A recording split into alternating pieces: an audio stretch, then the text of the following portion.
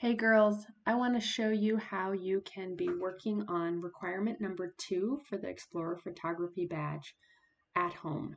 We need to discover 2 photo editing platforms, and these are the 2 I'm going to show you: canva.com/photo editor and photop.com. And then there's certain techniques that you need to do. There's 4 of them that you need to do, and you're supposed to edit at least 5 photos. And I'm going to show you another technique of cropping and straightening, which you might need to do on some of your photos. For the 5 photos, you can use some of the sample ones that I've provided, or you can also take your own photos and then edit those as well. So the first thing I'll show you is canva.com/photo editor, and you'll click on upload your image, and then it'll ask you where you want to find it on your computer. And once you've loaded it, this is what it'll look like. Now, in my case, before I do any editing of the image, I want to crop and rotate this thing because look at how crooked the horizon is. So I go up and click on crop. And now I have a couple options. First of all, I'll start at the bottom. Do you see that rotate button? I'm going to click and drag this. And as I drag it, it rotates my image, and I'm going to use those white guides until it looks about straight. Now you're also in the cropping method, and cropping usually is at the corners. So click on, you see how I can click on this corner and I can make it any shape I want. We'll get the right shape. So I'm getting rid of this. I don't want this area here, and I don't want this part of the dashboard. So I'm going to crop until I don't see the stuff I don't want. And I actually don't want that much road either. And so I'm going to get rid of some of that other sky and a little bit of the road. And now I'll say I am done. Now my picture is too small for the background, so I can use these corner things to pull it bigger, and you always use the corner ones because these top and bottom, the ones on the sides, will crop it.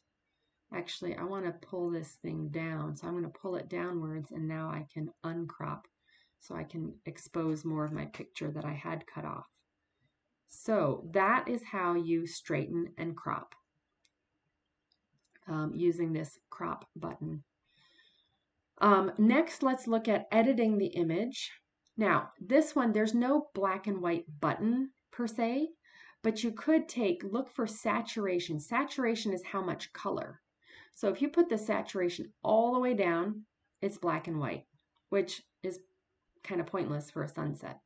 So what we could do, though, is turn the saturation up a little bit and get those sunset colors even brighter.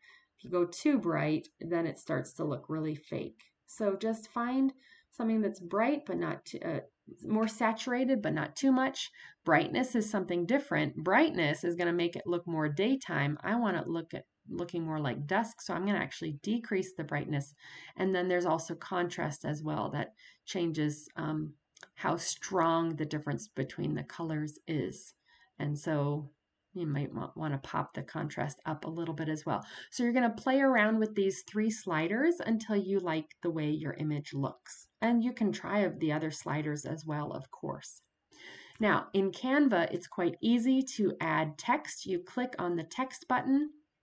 You can either add a text box that just plops something on there and you can type it. If I don't want that, I'm just going to hit delete.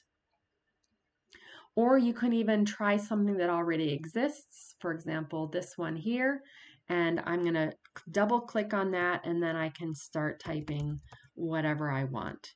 Now, once you have this, if I double click all of this, or if I click away and just click one time on the text, you can also change the font up here. There's lots and lots and lots of ones to choose from. You can change the size here or by dragging on these corners. You can also change the color of your text. And this is fun. I'll show you this real quick. In Canva, it always shows you some default colors, so I could change that to pink. But it also allows you to add a new color that's not included yet. And you can pick any color from here. You can move this thing over. But this is a really cool thing. If you click on this color picker, you can click anywhere, actually anywhere on the entire screen. but I'm going to click on this yellow down here in the sunset, and now I know it matches my yellow perfectly.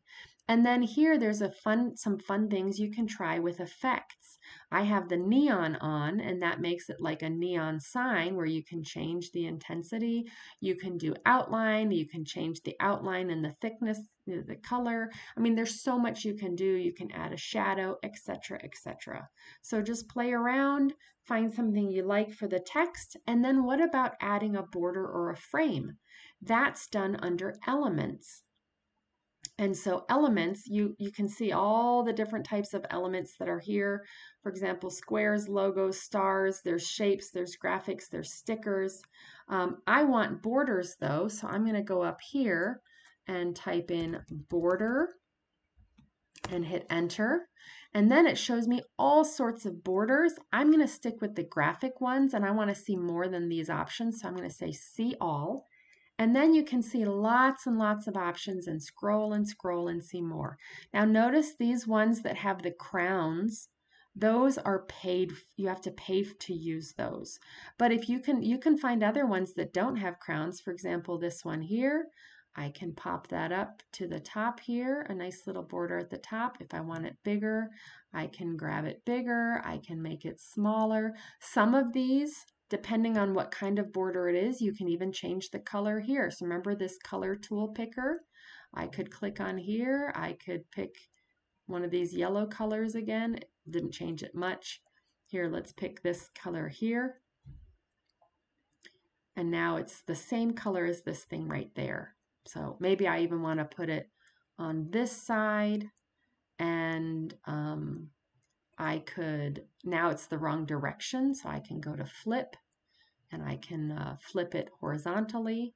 So now it's the right direction. Okay, so there's lots of fun things you can do. Whatever you want to work on, click on it so that it's selected, and then you can edit image, or in this case, you can click, you can change the text. So play around with it. Canva is a lot of fun.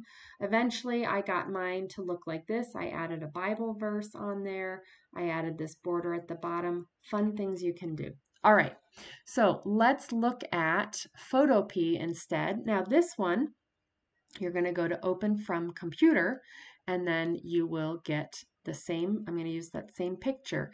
Now here, everything is, you have a lot more options than in Canva, but everything is a little harder.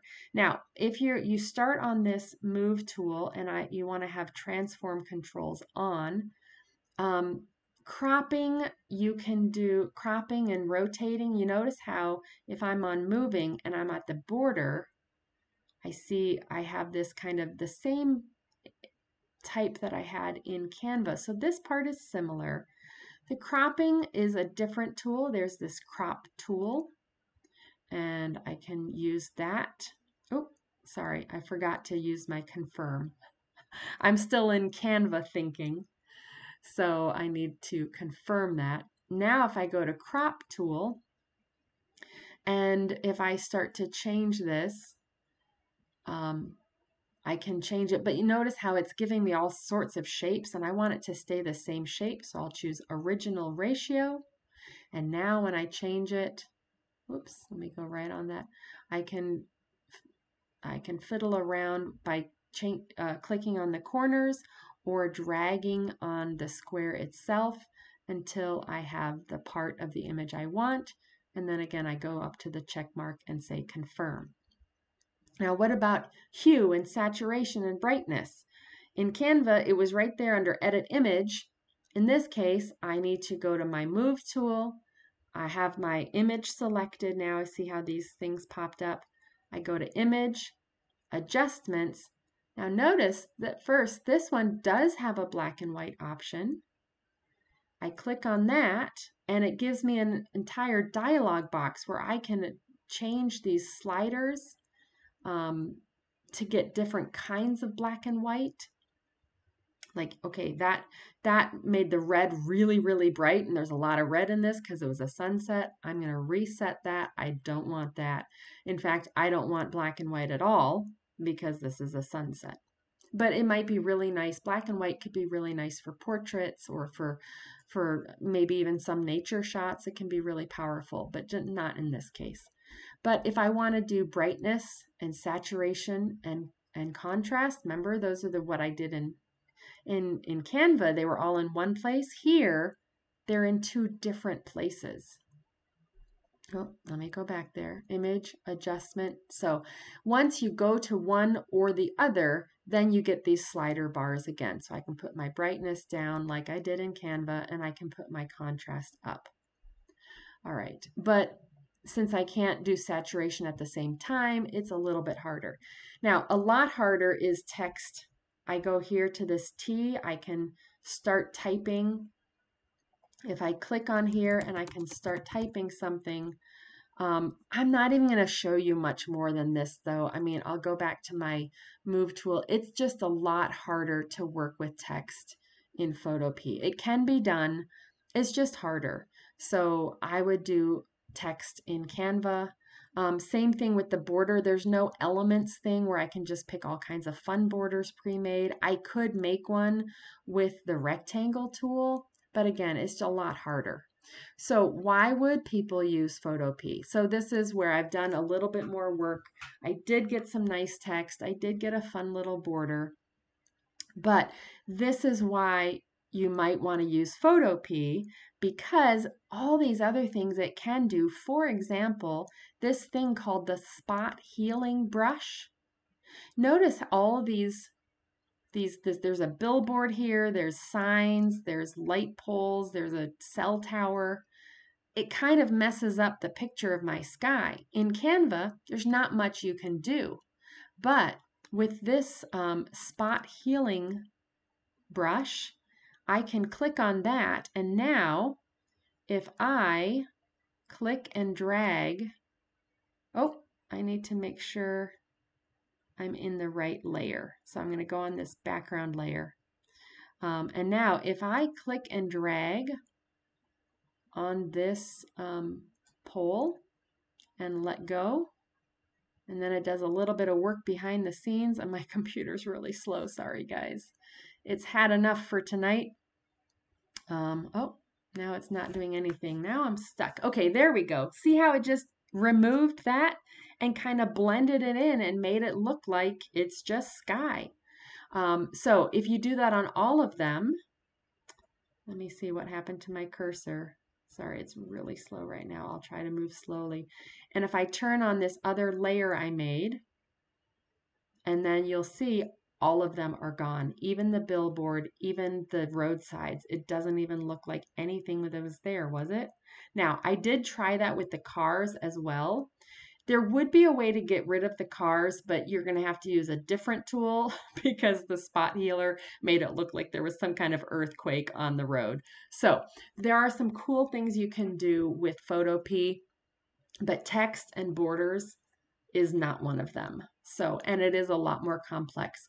So, but now you've seen two online versions and you can try it out for yourself. Have fun.